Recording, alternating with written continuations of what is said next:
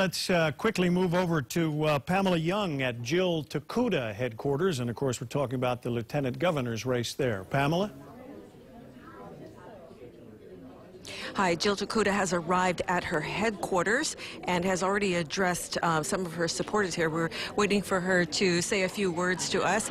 At the beginning of August, the polls had her about 15 points behind Josh Green, and right now the voters have her about 5 points behind. Hi, Jill. Thank you for joining us.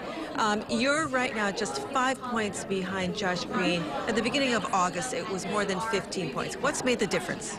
You know, I really do feel that working with people and having all the people power that you see right behind me, we were able to get our message out to, our communities. And one that really, I think, resonated in terms of working families needing a strong voice in government, and the fact that it was about the experience that I brought to the table, whether it was chairing Ways and Means and balancing a budget and understanding what was required to make sure that you had decisive leadership.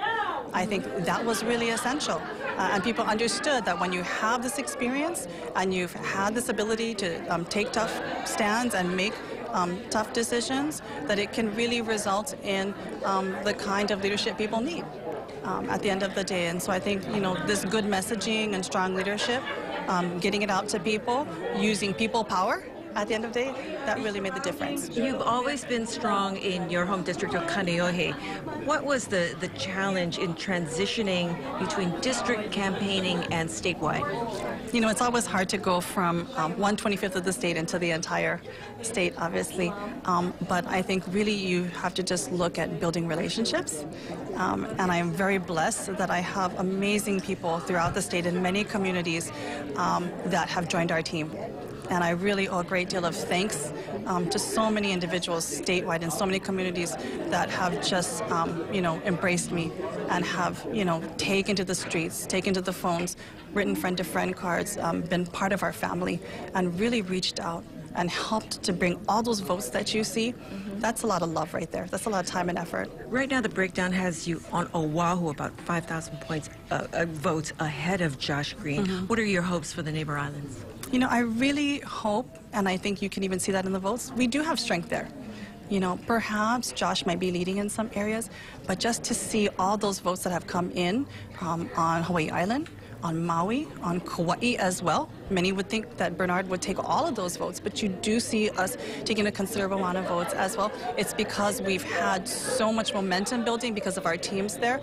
And to me, again, it's because of those relationships that I've built, not just this past year, but over time as well.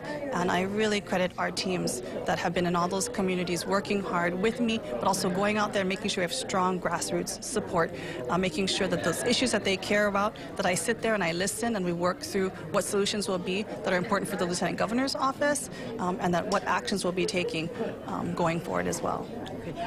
What words do you have for your supporters sitting at home? Again, just like I had talked about a few minutes ago, a great deal of mahalo.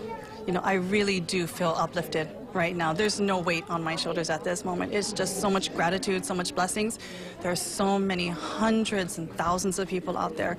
For everyone that casted a vote, to every single person that has, donated time and efforts and resources to this campaign, they truly made sure that our messages got out there. But more importantly, they understood how important this cause was to every working man and woman in our community, to every individual that understood that we need strong leadership. So much love and mahalos go out to every single individual. And truly a great deal of gratitude on behalf of myself and my family, and that's really what I want to send out to them right now. Okay. Thank you very much, Jill Tokuda. Thank you. Okay. Jill Tokuda will be hanging out here until the 3rd and 4th printouts here with her family. Behind her, 2 sons, Matt and Aiden. That's a big family. Back to you, Joe. All right, thanks, Pamela.